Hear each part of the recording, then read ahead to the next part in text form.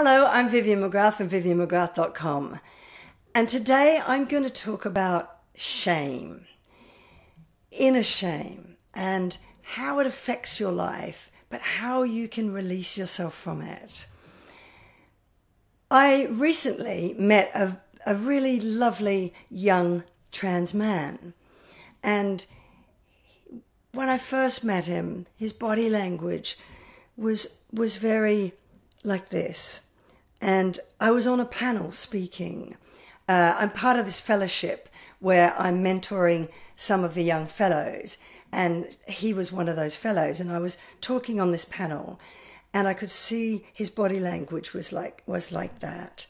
And at the end of our panel discussion, he asked lots and lots of questions, and a lot of it was about shame and fear, and he was very afraid of telling his parents and his family who he really was, that he was born into a female body but identified as male.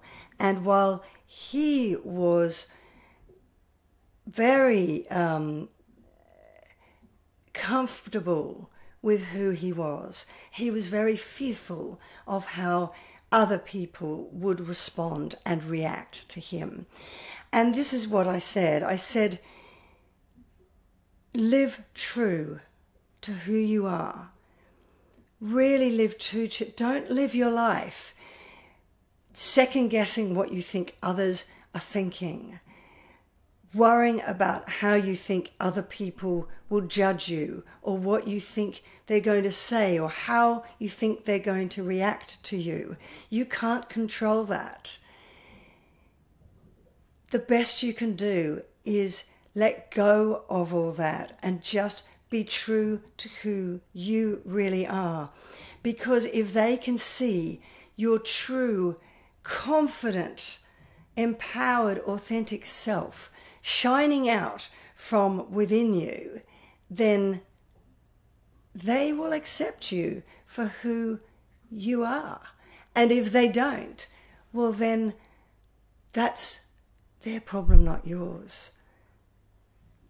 They don't matter. Don't have those people in your life. And I said to him, if I was your mother and you came to me and said that this is what makes me happy, this is who I really am, then I would say, I love you for that. Because all a mother or father wants is for their child to be true to who they are, comfortable in their skin, happy, self-assured, and full of self-worth. But you know, it's so often that we run our lives based on this inner shame, and always worrying what other people are going to think, always second-guessing ourselves. And that's quite often why we people please, because we want to stop people seeing who we really are. And very often what we do to hide from ourselves, because sometimes we don't even know that there is shame deep inside us, what we feel is just this gut feeling that we don't belong, that we don't quite fit in, or we have this inner voice that is critical all the time. Now that inner voice is the voice of shame. And what we do sometimes is we overeat, we drink too much, we take drugs, or we focus on rescuing other people who we think are more damaged than we are. Because if we're fixing them and solving their problems, then we don't have to realize that we need rescuing ourselves. We don't have to face our own inner shame. The other thing I said to that trans man and all of the fellows that I was talking on that panel at is that, you know, Brené Brown, if you haven't watched her talk on YouTube, it's unbelievable, her TED Talk. She says, when you look at other people's expressing their shame, their vulnerability, revealing their vulnerability and their stories, you don't look at them with shame. You see them as having courage. But when you look at your own story and your own vulnerability and your own shame, you see that as shame. You don't see that as courage, you see that as shame. But if you owned that story, and if you weren't afraid of vulnerability and speaking your truth to others, they would look to you as courageous. They would say, wow, that's really a lot of courage to reveal that vulnerability and share that. And if we all get in touch with that vulnerable part of us, that part that we feel shameful about, and face it, overcome those fears to face it, it actually is not as frightening as you think. All those avoidance techniques of overeating, going into being a workaholic, going into bad relationships because we can focus on everything else but ourselves. That's just a distraction technique we use because we don't want to feel the pain. If we don't keep distracting ourselves, then that shame surfaces and it frightens us. Those feelings frighten us. Face that shame. Let it wash up. Let it come out.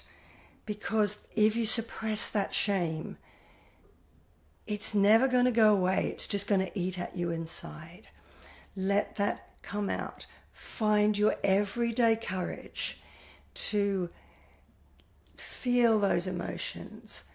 Allow them to come out. And own your story by telling yourself those shameful things that you feel about yourself. In a way, they're overtaking your sense of self-worth. Your self-worth is now being hijacked by that feeling of shame. So your feeling of shame is now saying to you that your self-worth depends on what other people think of you, how they're going to judge you, what they're going to say to you, how they're going to react to you. Now, that is not a way to live. So what you need to do is to stop shame hijacking your sense of self-worth, is to tell yourself, these parts of me that have come from all the things in my life I have experienced, the challenges I've faced, they're not shameful. They're just the journey that I have gone on that have made me who I am today. It's okay to feel sad, lonely, angry. It's okay to confront those mistakes that I've made. It doesn't mean you need to feel shame. Find courage to face those and then tell yourself that it is not shame. And all those things your voice is telling you in your head that you think are shameful is just not true. Your self-worth doesn't depend on who you love, what your job is, what you do, what you say. Your self-worth depends on you saying that who I am is not shameful. I am a good person, a lovable person, a kind person, a great friend. I have talents. I have ability. I have a purpose in this world. You matter. Your dreams matter. But if you live your life always thinking, worrying, second-guessing what other people are going to think and hiding away in shame, then you're going to never become that beautiful, unique, incredible person that you are with that amazing message. The world needs you to share. We want to hear. That trans man has a beautiful message to share with the world about finding everyday courage to become true to who you are. So try today to say to yourself, there's nothing to be ashamed of, and find your everyday courage to go and challenge that script in your head that says that you should worry about what everybody else thinks. Forget them. Live your life true to who you are. And when your light shines out, the people who matter will gravitate to you like moths to a flame, and those who don't really care about you, well then they don't matter. Let them go. So I hope that's helped. If you like, as I always say, please click the like button, subscribe and share so that you can keep getting my videos every week, and you can tell other people who might be struggling with a sense of shame that today is the day that they can become who they really are. Thanks for joining me, and I look forward to seeing you in my next video.